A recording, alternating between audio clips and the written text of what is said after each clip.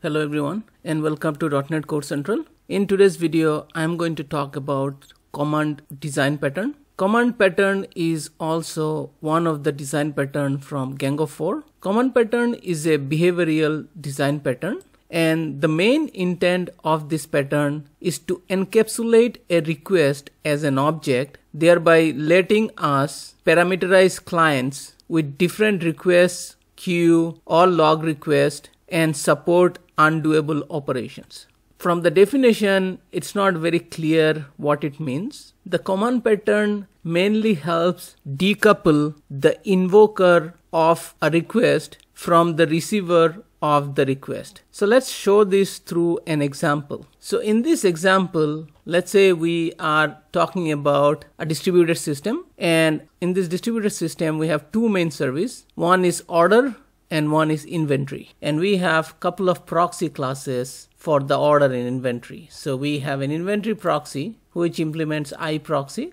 which has create and delete, and it takes a type of inventory. Similarly, we have an order proxy which again implements iProxy, which has create and delete, and then it takes order as an object.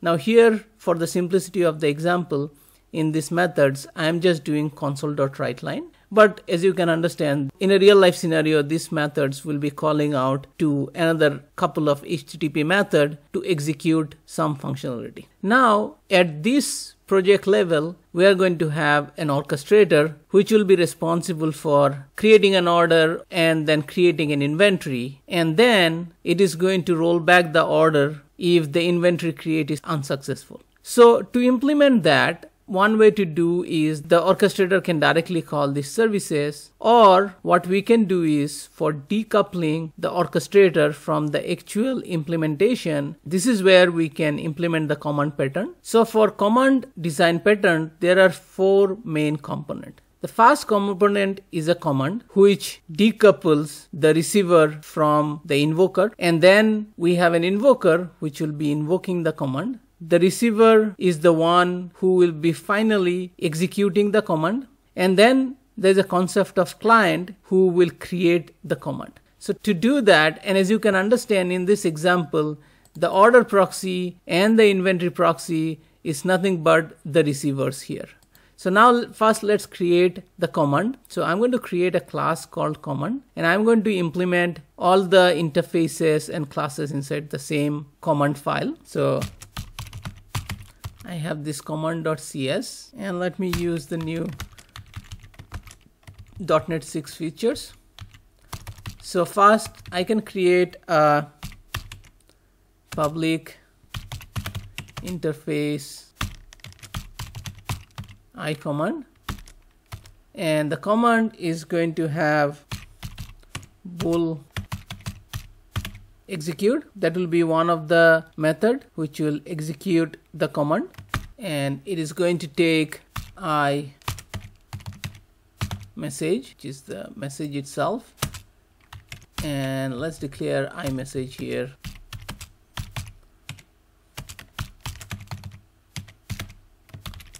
And iMessage is just empty, because what we are going to do is, in the proxy classes, the records, inventory and order is going to just implement iMessage. So that way we can pass these two into the execute. So the first method is execute. The second method is going to be rollback, because from an orchestrator point of view, it is just going to either execute or roll back if the execution is unsuccessful.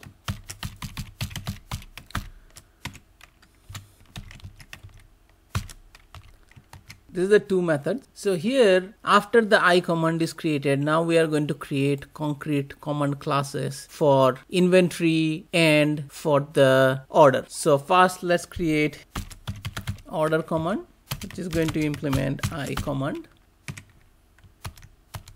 And for the I command, in command pattern, command is the class which decouples between the invoker and the receiver. And in this case, the receiver is nothing but the order proxy. So in the constructor, what we can do is we can take I proxy order name it as order proxy. Let's create the order proxy, and here what we can do is we can do return order proxy dot create. In the create, we're going to pass the message, but we'll have to typecast it as order. So that's what we are going to do. So this is going to create an order, and when a rollback is called, it is going to just roll back the order. So order proxy dot delete. It's delete because it's a compensating transaction, and that's what happens when you are dealing with distributed transaction. You really don't roll back, you just perform a compensating transaction. So in this case, this is supposed to do that. Now if you want to know more about distributed transaction and orchestration and how it works, you can check out my video on Saga orchestration pattern and its implementation, and I'll provide the link in the description below. So here we are going to roll back for order command, and then finally we are going to have a similar class. I'm going to just copy paste, which is going to be for inventory, which is be inventory command, and here we are going to take an inventory proxy, and the message will be typecasted to inventory.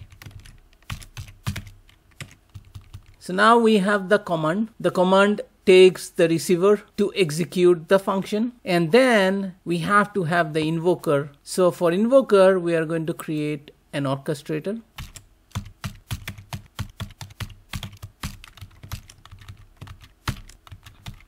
An orchestrator class will have public bool create order, which will take an order object, and this is where we are going to use command instead of directly calling the proxies, and this is how decoupling is going to be achieved. So here in the constructor, we are going to take I command,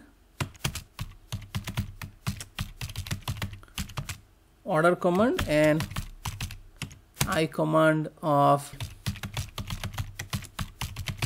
inventory command, and let's create both of these variables. And now when a create command is called, we can say if order command dot execute order. If it is successful, then try to execute the inventory command. So I'll do inventory command dot execute, and here you can pass new inventory, and product name is going to be order dot product name, and quantity is going to be order dot quantity. So if this is successful, then return true, else return order command dot rollback order. So that's essentially what we are going to do. So let me put it in the next line so that it's easier to visually see. And then if execute order is not successful, return false. So as you can see here, we are doing I execute and roll back using the command, and first we are executing on order command, and then if it is successful, we are executing on inventory command, and if the inventory command is unsuccessful, we are rolling back the order command. So this is a simple example of distributed transaction using a command factory. Now let me create an interface for the orchestrator. So at this point, what we have done is we have created the command using the command interface, and then respective order command and inventory command, and then we created the receiver as the order proxy and inventory proxy, and then we created the invoker which uses the command to carry out the execution. Now finally we are going to create the client. The client here is nothing but the API for executing the order. So if we go to the program, and here we can use the minimal API, so we can say app dot map post, and for the post, for the pattern, we can say /API/order, and for the delegate, we can say from body, and this can be order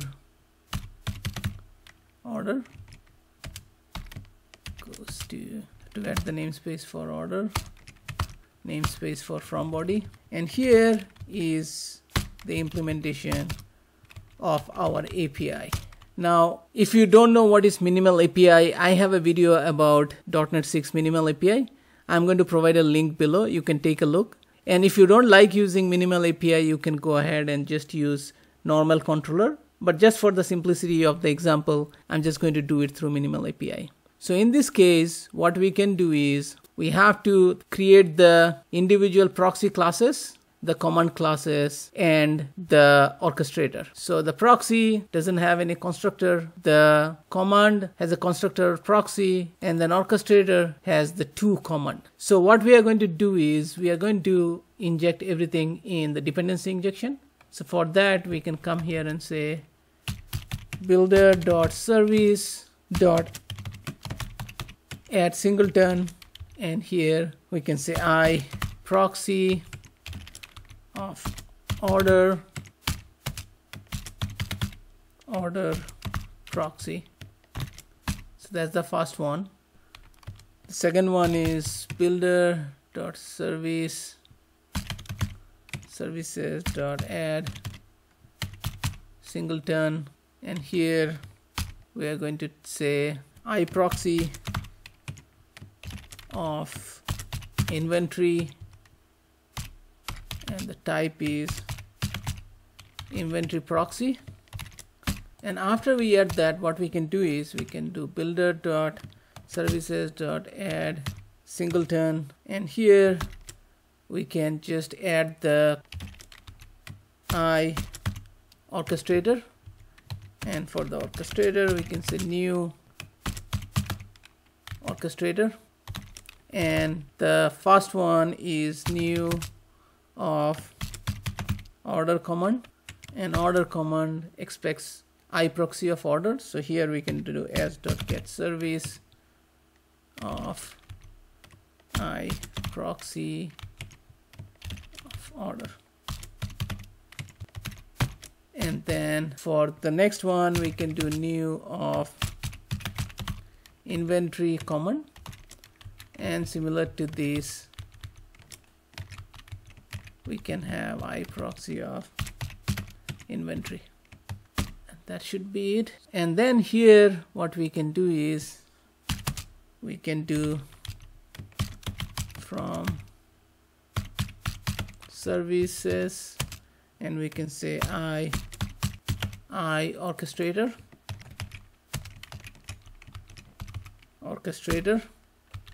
and here we can say return orchestrator dot create order of the order. So that's pretty much it. So here this particular API or the controller method is nothing but the client of the command pattern, and then proxy is the receiver, the command is the command, and the orchestrator is the invoker, which asks command to carry out the execution as well as rollback. Now let's run the program and let's try to execute it. Build error. Oh, I don't need this. Okay, so now let's run the application. We see the order API. Let's try to execute, and let's say we are trying to add milk. Quantity is 2 gallon. Let's execute. And here we can see response is true, and if we look into the console, we can see created inventory for product milk, created inventory for product milk. I have a console statement which is copied and pasted mistake. Created inventory for order, also it says created inventory, so let's change it to order. But this time, let's say when it tries to create the inventory, let's return false, and see that it does a rollback by deleting the transaction. So let's try to execute the order again. Let's try it out. Let's say this time we are buying cookie. Again, 2 of them. Let's execute. It comes back says true. So it created the order for cookie. It created the inventory. It actually did not create it because we are returning false, but the message still says created, which is fine. It gets a false and then it goes ahead and deletes the order from the cookie, and then delete is successful, so it is returning true to the UI, but it should have returned a false. But you get the idea of overall how we can use the command pattern to execute a distributed transaction, and we can decouple the actual proxy from the orchestrator through the individual command. So I think if we use the command pattern, it just encapsulates and makes the code more readable in terms of execute and rollback, and gives one more layer of abstraction between the actual receiver, which is the proxy, and the invoker, which is the orchestrator. So that's all I wanted to cover for today's video. If you like this video, please give me a thumbs up. And if you are new to my channel and if you think you are getting value out of my channel, please subscribe to my channel. And thanks so much for watching this video.